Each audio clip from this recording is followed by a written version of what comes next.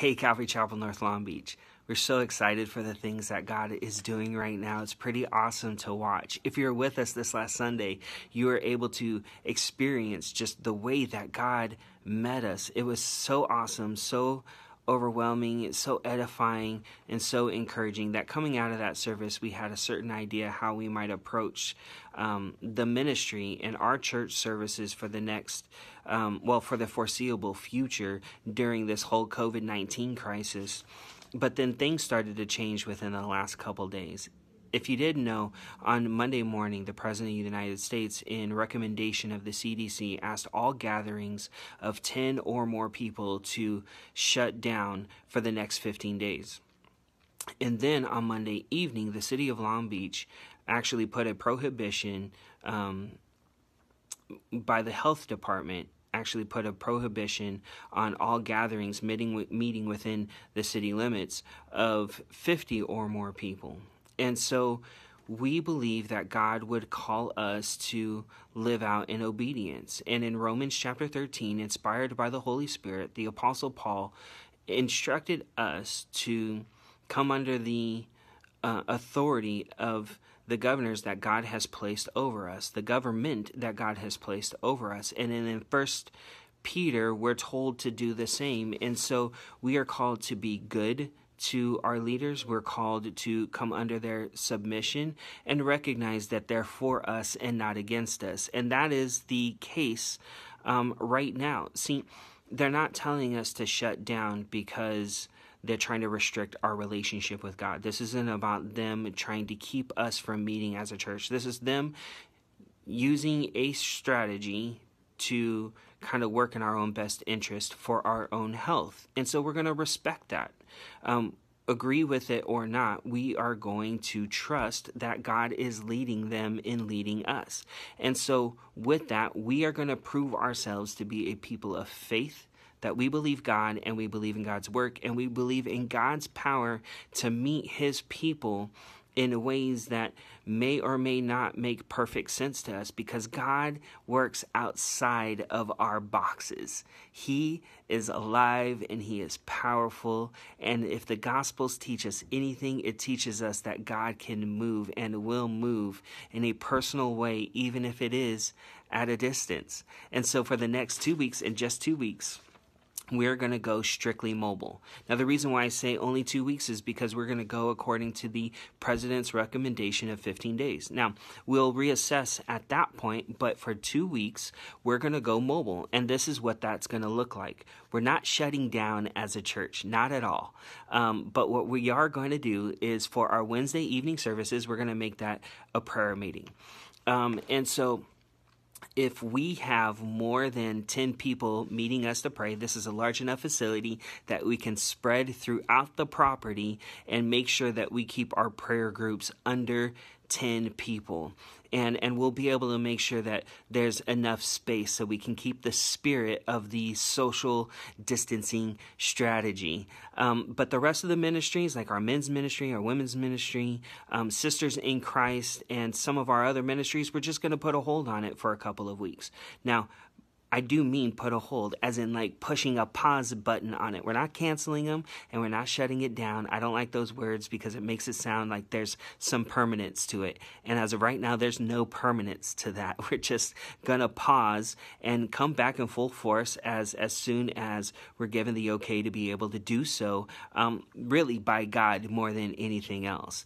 And so, And so we're going to put our pause on that. And then for our Sunday morning services, we're going to go live stream only. And so we won't be meeting here. We'll just catch us on the live stream. And so get on the website, ccnlb.com/connect. You'll see where there's a button you can push to broadcast live. You can also go to ccnlb.com/live. Either of those locations will get you to our live stream. And then we'll do one service at 10:30, and we'll broadcast live. Now, if you're going to have any problems setting up your live stream, well, contact us before Friday and we'll see if we can walk you through it, or if necessary, send somebody over to your house and help you set up the technical side so that we can make sure that you're online. If for whatever reason you're not able to catch the 10:30 broadcast, we're going to archive them so you won't miss anything.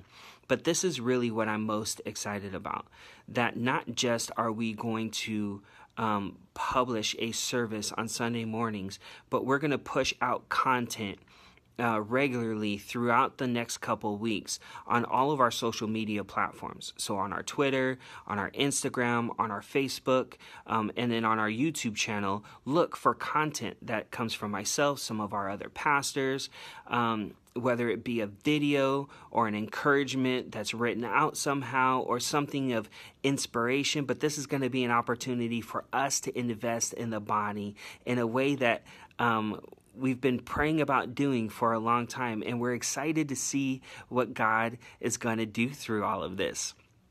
And so check out our social media every single day and look for new content and how it can build you up and edify you, as we believe that God is going to work through our church in such an amazing way that we haven't expected or seen so far. And so, I just want to let you know that this is us responding to this, not in fear, but in faith.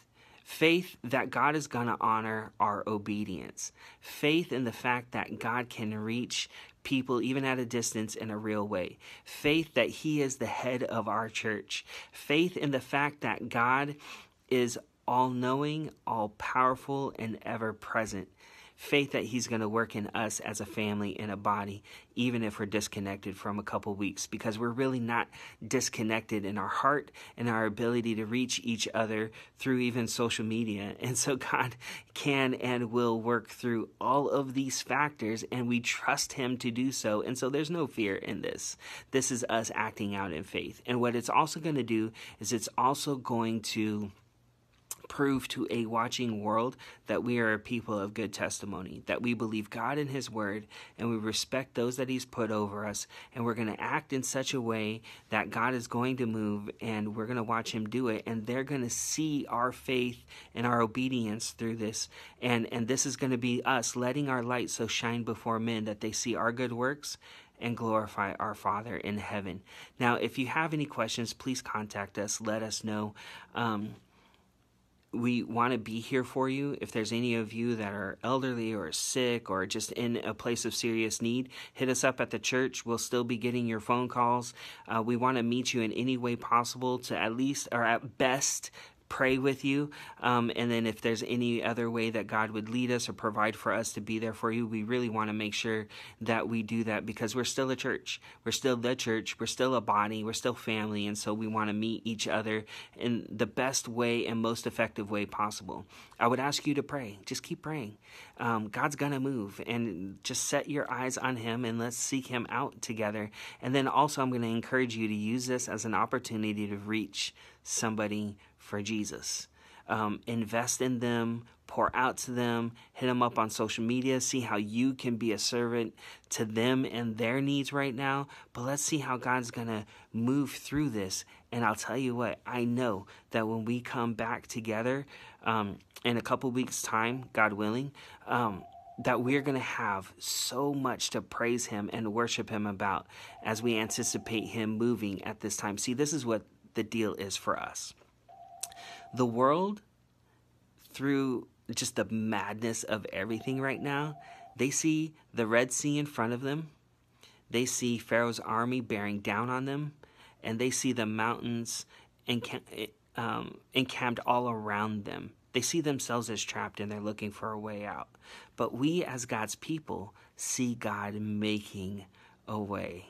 And so we're excited. We're really excited to see how God is going to meet us, how God is going to move, how God is going to glorify Himself, and how God is going to grow our church. So, if you have any questions, hit us up. Social media, hit us up at the church, send me an email, and then be checking for regular updates through those platforms, through our website and others, as we're going to get you more information as we receive it. God bless you.